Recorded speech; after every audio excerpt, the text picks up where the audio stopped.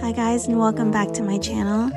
Today I made cookies out of Werther's candy, and I'm going to show you exactly how I did it. It basically tastes like the Turtles chocolate, except in cookie form, which I love. It's my favorite. So we start off with your traditional chocolate chip cookie base. You'll need a half a cup of butter. You'll need a third cup of sugar, a half cup of brown sugar, and you'll need 1 large egg. And then you'll need a teaspoon of vanilla extract or vanilla paste. I like to use the vanilla paste because I like seeing the black specks of vanilla in my desserts. I just love that. And then for the dry ingredients, you'll need 1.5 cups of AP flour, all-purpose flour.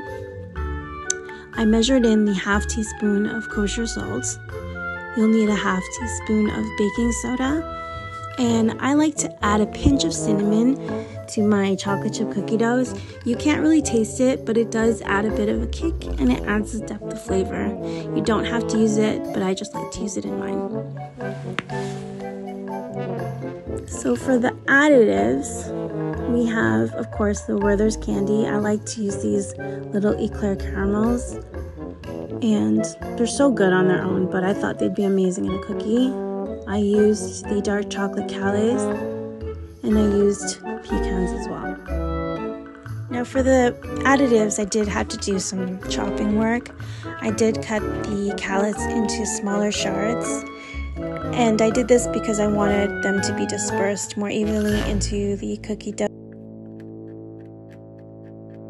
I also did a rough chop on the pecans, however you want to say it.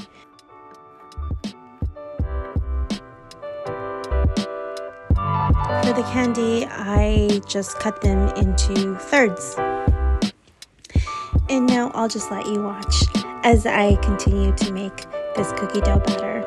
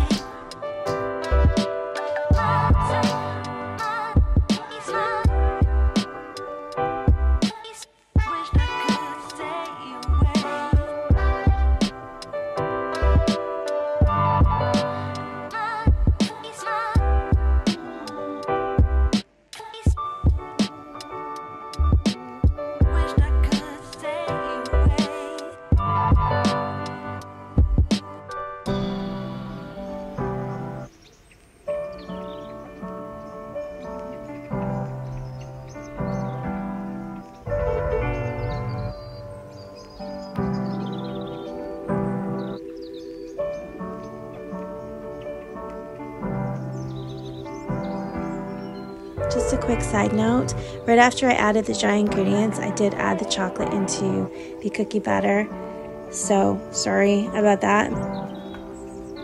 Another quick sidebar is that when you're adding your candy and your pecans into your cookie batter, you want to make sure that you fully incorporate those ingredients in this batter. Otherwise, your pecans might burn in the oven if they're exposed, and your candy, also if it's sticking out of the batter, will just melt away on your sheet pan as opposed to in your cookie, and you won't really get to eat it. And that in and of itself would be a tragedy.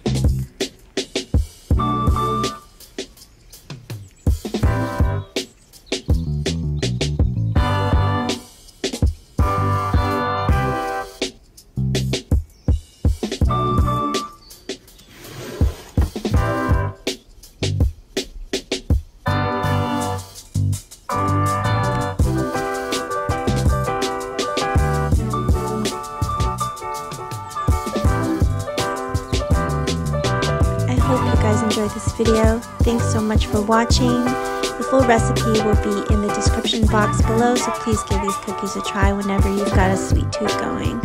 Please like and subscribe to my channel. See you guys next time. Bye!